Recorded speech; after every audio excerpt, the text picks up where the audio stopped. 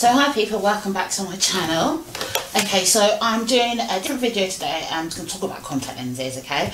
If you're wondering, the contact lenses that I've got in today are called Sky Grey. So, you know, people that have subscribed, these are one of my favourite contact lenses. Anywho, so contact lenses, like, I think it's going to be a top 5. Number 5 things about contact lenses, they are difficult to put in. So if you are like starting out, then you're going to struggle with putting contact lenses in. I struggled with putting contact lenses in the first time that I did it. It was a huge struggle. I still can't put contact lenses in using the tip of my finger here. I just can't do that. No way. The way I put contact lenses in when I haven't got my applicator, because I seem to have lost the applicator, is I put them on the tip of my nail here and then I go like that. I'm going to do a video on how to do that because it's really useful if you have got long nails. Now my nails are not long, I don't keep them long because I need to be able to type for work, but if you've got long nails, then it's really useful to just use this as the tip of your nail as the applicator. It really works. And then the same method to take them out with a Q-tip or a like an ear cleaner or whatever, that helps take them out. So that's the number 5.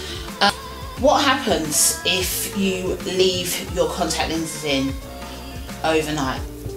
Now, I haven't done it before, but I do know a story of somebody who did do it and ended up in hospital for 2 days.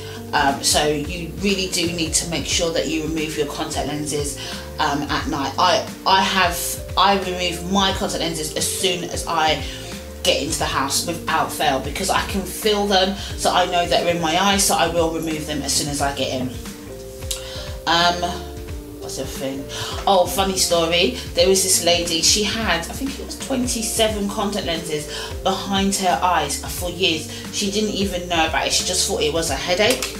She just thought she was experiencing headaches. And yeah, they found them behind her eyes. So yeah, they can go behind your eyes. Number 3, I've just touched on that point. Can contact lenses go behind your eyes? Yes, but very rarely. Have I experienced it? No.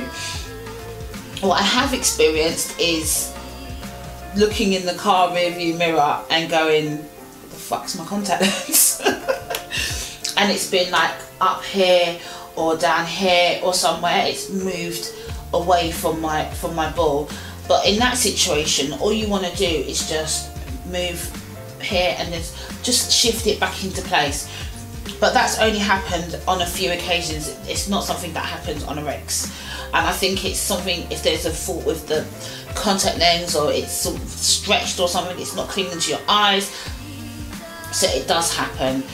But it's pretty painless. It's not a huge biggie. Touch wood.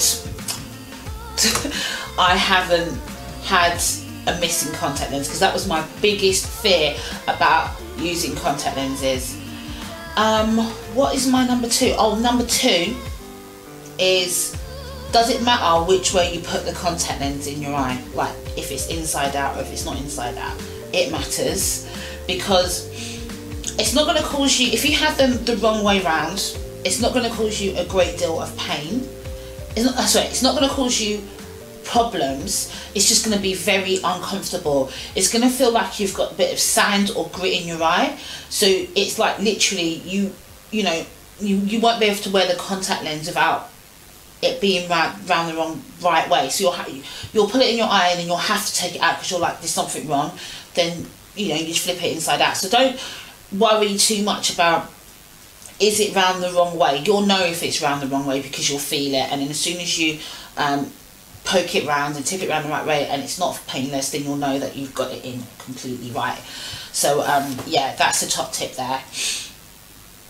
So it matters and it doesn't matter because you will correct it yourself.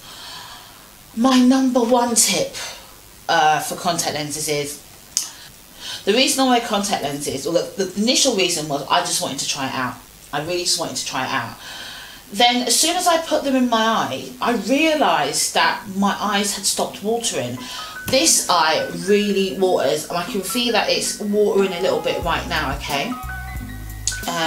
Hay fever or allergies or whatever, I'm not sure, right? But it waters all the time.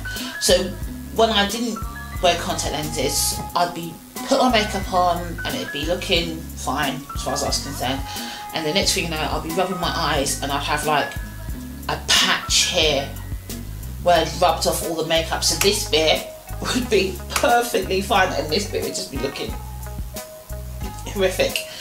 So I noticed that with the contact lenses it stopped my eyes watering.